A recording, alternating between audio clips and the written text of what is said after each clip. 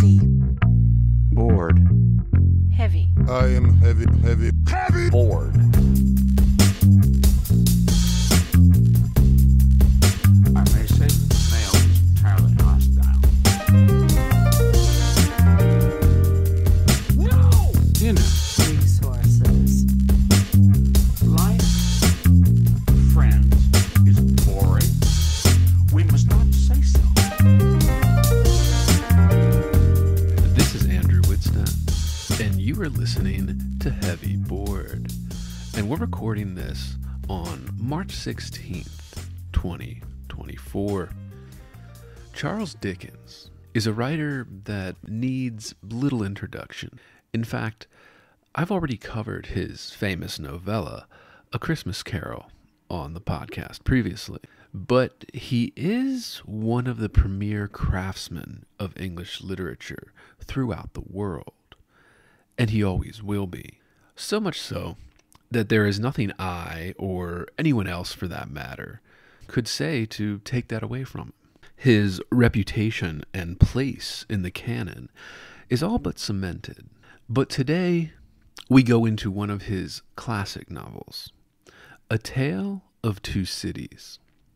This novel, originally published in 1859, and as was usually the case with novels in those days, it was serialized over the course of several issues before it was published in the novel form that we all know and love today. Dickens' reputation for being a witty writer and performance artist is all well known and documented. He is a legend of the literary arts. I won't belabor the point, listeners. This book started out rough for me. Very rough. Maybe it was my mood or temperament, but it hasn't set well with me since I began reading it. The famous first line, "It was the best of times, it was the worst of times," is of course a timeless first line for a novel, but my hopes died very quickly after that. This particular book drags, dear listeners.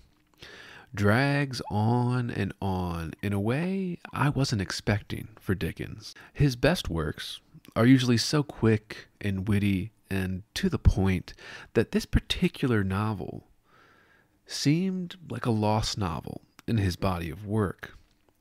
Something that didn't quite work as well as his many masterpieces do. The main problem being the story just isn't very good. The jokes just aren't very good. But in so much of Dickens' work, those two aspects are front and center. Marvelous stories, witty jokes that hold up over 100 years later. But in A Tale of Two Cities, Dickens seems almost lost, preoccupied. I don't want to speculate about his divorce, etc., his personal turmoils that were going on in his life at the time of composing this, but I will go as far as to say it feels like a lost book. Like it was aiming to be one thing and never got close to the target, or what was aimed for.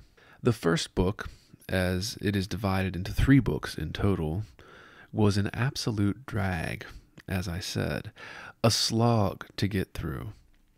I was so disappointed with the tone and mild cheekiness of the story that I found myself checking my watch, checking the number of pages left in the chapter, wondering how much longer it would take me to make my way through its pages. Something I wasn't expecting, being an avid Dickens fan. It isn't until book 3 that the story even begins to come together. But by that point, there have already been 200 pages of story. But of course, the prison escape is the best part. It just takes so long to get there. And this in no way dismisses Dickens' accomplishments. I'll be the first to admit, when writing about historical events, it is often difficult to make it interesting or fresh. Of course, Dickens knew this as well, and wasted very little time on such historical happenings as revolutions. But there are chapters full of some of these events the third book occupied entirely by them. And I found myself unusually bored by Dickens' prose in this particular book. The characters are many, but concentrated mainly in London and Paris. Paris only coming up here and there until we get to the end of the second book and then into the third book.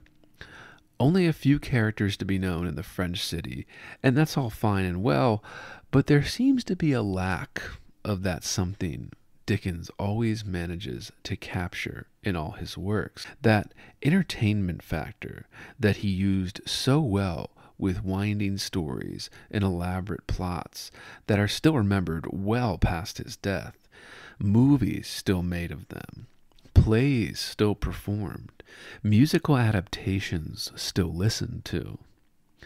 But A Tale of Two Cities is not that. It strikes me as the weakest thing I've read by Dickens. That isn't to say it doesn't have its moments. Sure, there are interesting scenes. The doctor forgetting his memories and becoming a shoemaker in his bedroom had echoes of the classic Dickens I've come to know through reading only a few of his books. And I do plan on reading all of his works eventually, dear listeners. Perhaps on this very podcast. But A Tale of Two Cities suffers from a complexity without movement, if I had to call it anything. There is more unseen in the novel than seen. And no, it isn't because we jump back and forth between the two cities and the characters within them. It just feels a little empty. Like this novel was composed without that gut feeling driving it. That drive that comes through in the great works of literature. Even the love story seems so boring and unusually subtle, only mattering when we come to the final section of the novel, the third book. And I couldn't help but feel that that part of the story, the tragedy between the lovers, was unearned as I was reading it. We barely see interactions with the pair in love, the wedding, etc. And then we, as readers, are expected to have some sort of agony as the pair is separated by the revolutionaries in Paris. It just felt off to me. A little too expectant of the reader. Not expected, but expectant, listeners. And not that a novel that covers this much ground needs to show such things in detail, but I have to say, listeners, I just expected more from a master like Dickens. And maybe that's my fault. Maybe my expectations were too high, or rather, too great, pun intended. But what good are expectations about one of the greatest masters of the craft if they aren't the highest bar ever set for novel writing? And none of this is to say that this novel is bad, listeners, merely that it is perhaps Dickens' weakest novel. But to avoid confusion and not belabor the point, I feel I should explain the act of judging a work of art. And so I take this opportunity to talk about judgment and why it's important. Maybe even the most important aspect of receiving and appreciating works of art. That's right, judgment. Judging something based on how you feel about it. I've long stressed this, as regular listeners to the podcast will know, but I haven't gone into much detail about it. What you, as a reader, observer, whatever, feel when reading, observing, etc., is the most important part. I'm not interested in what a textbook written by a dead, usually middle-aged scholar said 100 years ago, or 200 years ago, or even 50 years ago. I'm not interested in what someone other than myself claims I should be feeling or taking away from a work of art. What matters is how you, the person witnessing this work of art, feel. How I, the person witnessing this work of art, feel. What most are referring to when asking about taste is this. Do you trust your gut, your instincts, your love of craftsmanship? Do you? Because this is required for making such a judgment, as I have with this classic novel. And no, it isn't about being lazy or boredom necessarily. It is about that feeling within you that is evoked from the work of art. And that isn't to say that technical aspects can be overlooked by the less educated on the craft. Of course they can. But still, the less educated observer who trusts their gut and instincts based on what they just read or watched or saw or observed is far better a critic than someone who relies entirely on textbooks and what they insist about craftsmanship. And I fear we are living through a new dark age in this world of criticism. That because anyone can put their judgments of a work of art online at any time, we are all now critics, diminishing the role. But by definition, if we are all critics, then no one is. And I take issue with that because it seems we are losing our judgment, our taste. We see many formerly serious magazines and publications devolve into the current political hysterias of the day and call it judgment, pretending that measuring how well a work of art adheres to their given political priors, things they read in a book, is equivalent to actual art criticism, usually invoking some political topic that was created out of thin air 5 years ago, or even 5 seconds ago, and claiming the work insufficiently adheres to that made-up political principle. See everything written about John Berryman's dream songs in the last 5 years, listeners, if you're skeptical. But what I want to stress to listeners here is that a judgment that involves a political principle, or any principle that doesn't have to do with artistic craftsmanship, is not a real and serious judgment. It is a flawed hyperfixation, something that clouds out clear thinking, the art of the thrill, the art of reason and logic even. A judgment that is relying on the political trends of the day to instruct how one should feel about a work of art. The fashions, political or otherwise, proffered to be guiding their false judgment, instead of the feeling evoked from within themselves, is simply plagiarizing a textbook, an appeal to a false authority, a false moral authority, even in this current age of hyper-political hysteria. This is my battleground, listeners. This is a stance I make repeatedly, that I do not trust anyone not trusting their own gut or instinct or knowledge. I don't trust any artistic judgment that outsources their feeling on a work of art to a political focus group that hands back a list of rules to adhere to. This brings us to what I call taste, this thing that is required to make such a judgment in the first place. This taste is the most valuable thing about this work of a critic. And when one isn't stern or is too wishy-washy in their initial judgments, it means they aren't trusting themselves and how they feel about a work of art like this. I am not someone who wishes to criticize great works of art or the artists who make these pieces just for the sake of political trends or to fit in with a crowd or to repeat something I read out of a textbook because I think it's cool. No, no, no. I speak only from what I feel, what is evoked in me from the work of art, along with my expectations, and, of course, lastly, my education.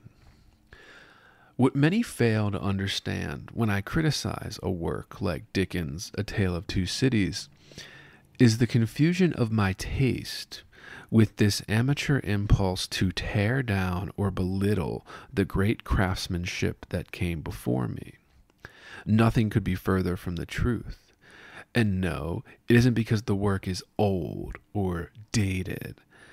These are easy excuses made by weak minds to dismiss greatness.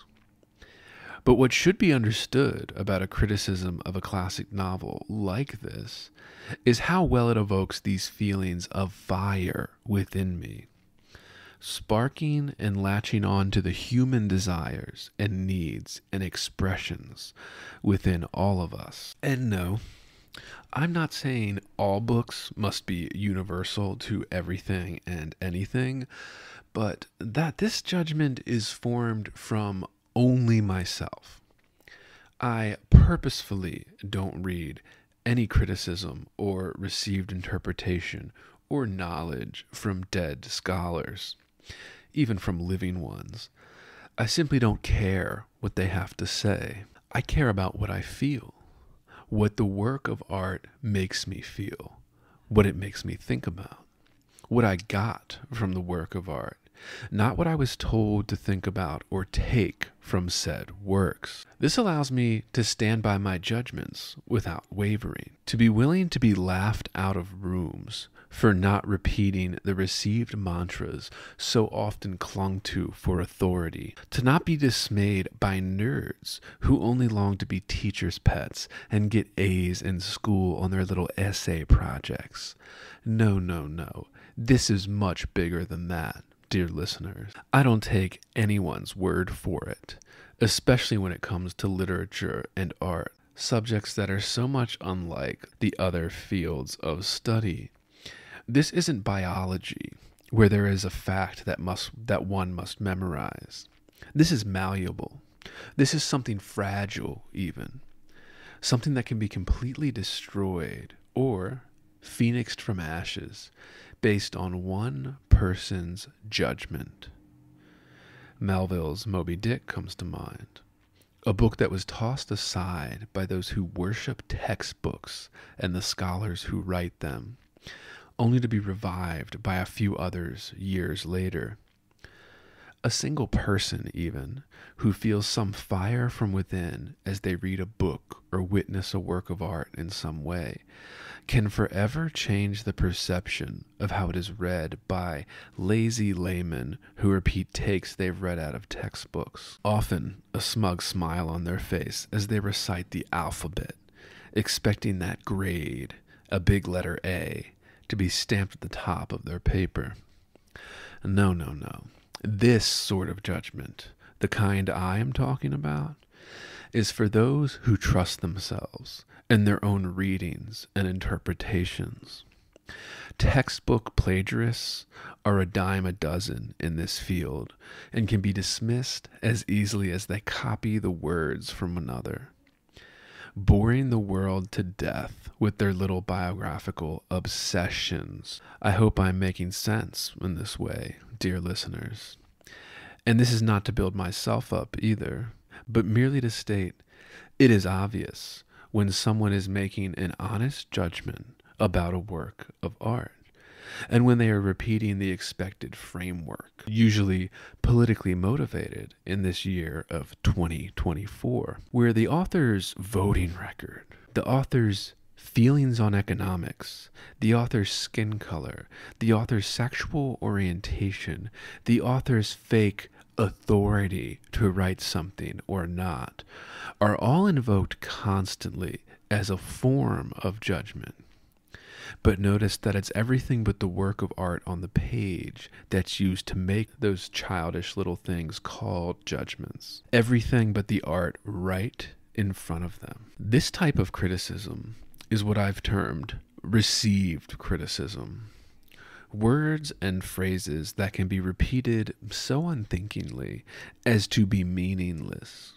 People with so little trust in their own judgment that they need to ask permission from the political overlords of the day. peeking over a blockade to ensure their impressions are suitable to the ruling ideologies, the trends. I think many of you come here to this podcast because you are not interested in those things. The many repeated ideas and judgments that can be seen on any social media timeline at any given time. Endlessly repeating the same takes over and over again, like little seals at a circus, waiting for fish to be thrown into their mouths for performing the trick. Repeating received forms of judgment are a disgrace to the many fields of art and art making. So I stand before you here, hopefully making it clear that I am not making any of my judgments on Charles Dickens' A Tale of Two Cities without this consideration, without the slight doubt of my misinterpretation, but only referencing what I feel about it, what I got out of the words on the page in front of me. The year they were written does not matter. The author, one of the luminaries of the English language, does not matter. It is my judgment I write about, my feelings evoked from the pages before me. And if a critic or anyone else ever tries to invoke anything other than that when making such a judgment, just know that it can be easily dismissed because it was not based on the things that matter when evaluating art and its merits, but something they read in a book, or worse, read and repeated from a social media timeline. Heavy. Bored. Fuck, alright. Well, it's been a rough few weeks for me here. I haven't been keeping up with this, but whew, alright. Welcome to another episode of Heavy Bored. And today I am talking about A Tale of Two Cities by Charles Dickens. Those of you that have heard the monologue, I'll admit right away, I really don't have much to say about this book. I wasn't thrilled by it. I really was disappointed by it more than anything else, which I wasn't expecting from something like Charles Dickens. I just found it bloated. I found it a little long. I found it a little, oh my, like, are we seriously, I guess we're doing this, right? It seemed a little directionless for a while. And then of course it starts to make more sense when you get into book 3. And all that good stuff. But by the time I got to book 3, it was like, all right, well, I've already spent like over 200 pages reading this. And then I get into book 3 when it actually, like, the action starts and we have the actual kind of drama unfolding. And I was just like, all right, well, it's too late, man. Like, it felt a little unearned, like I said. If you're hearing this, it's because you are listening to the free public feed of Heavy Bored. To get complete, uncensored, uninterrupted, full access to this podcast, become a subscriber at patreon.com/heavybored. That's right, Heavy Bored is made possible by subscribers like you. For less than 1 cup of coffee per month, you will receive private access to uncensored, full-length episodes, Jerk Shop, heavy bonus content, subscribers-only AMA episodes, bonus extended interviews, and more. Come join the conversation today at patreon.com/heavybored.